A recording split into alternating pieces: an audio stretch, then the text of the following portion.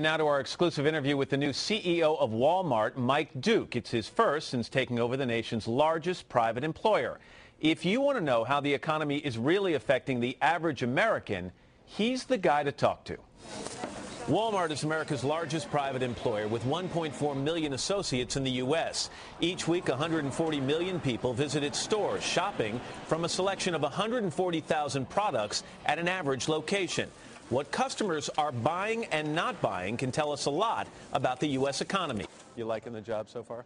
Mike Duke was recently appointed CEO of the 4,200-store retail giant.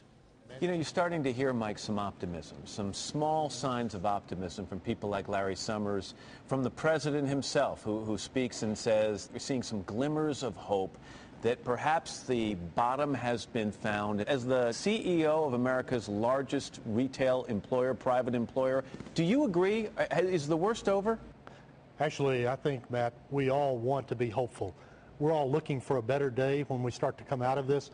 I will tell you, though, in talking to our customers all across the country, I think there's still a lot of stress. I think with the job security challenges, the unemployment where it is, so this may be a trailing impact. Maybe there's some period of time from seeing the first data points to actually translating to the 140 million Walmart customers around the country feeling it as they come in our stores. Welcome to Walmart. Thank you. It's good. He took me on a walk around a brand new Walmart in suburban Philadelphia to give me a snapshot of what he's seeing in consumer trends and how Walmart anticipates and adjusts to those trends.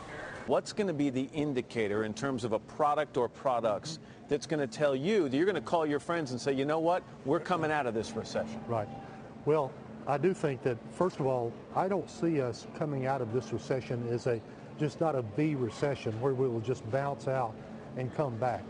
This is one that is going to take a sustained change in the way that families live and their focus, even in food, whereas in some cases more expensive cuts of meat have been down, and when some of that starts to come back, then there'll be... It's fascinating. You never stop to think about that. If people are buying the low cut of meat, they're saving a buck. If they feel confident enough in their jobs and everything else to go out and splurge on sirloin. Exactly.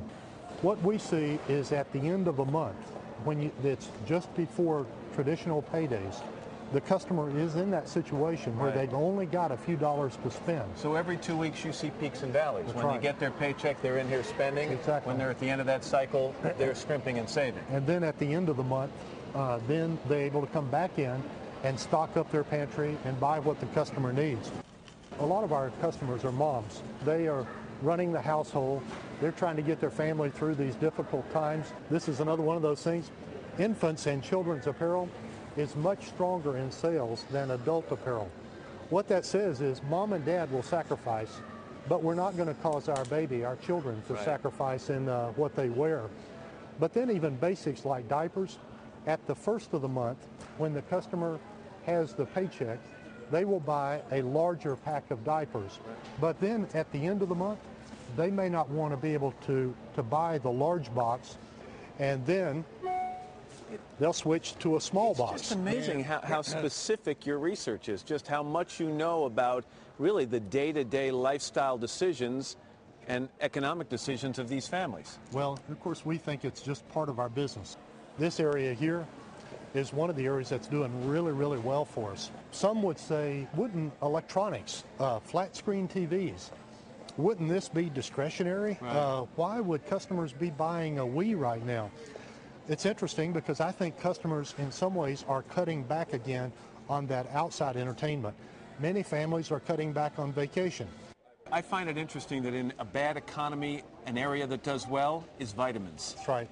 It is interesting, isn't it, Matt? But in some ways, I think there's a psychology with our customers today that I need to take care of myself. I need to be healthy. I can't afford to be sick. Exactly. I can't afford to be out of work. I can't afford to go to the doctor.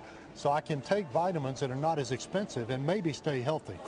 I read a study recently that said something to like 65 or 69% of consumers say that if they can't afford to pay for something right now in cash, they're not going to buy it. They're not going to use a credit card. How's that impacting your business? Are you seeing that, first of all? Yes, first of all, we are seeing more cash as a percentage of all of our sales at the registers. More customers are using cash. I do think, Matt, part of it is because of that conscious decision, but I also think part of it is many customers just don't have any other options anymore. With 1.4 million associate employees that earn an average wage of $10.83 an hour, Walmart now faces a threat to its corporate model. There's proposed legislation on Capitol Hill that would make it easier for unions to organize employees, the Employee Free Choice Act. It would do away with secret ballots, and some people say, unions say, it'll make it easier for American workers to earn a fair salary.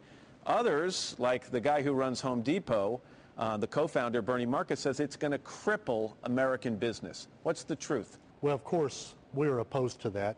We have a unique relationship with our associates. Of all of our managers across America, 3 out of 4 started with the company as an hourly associate.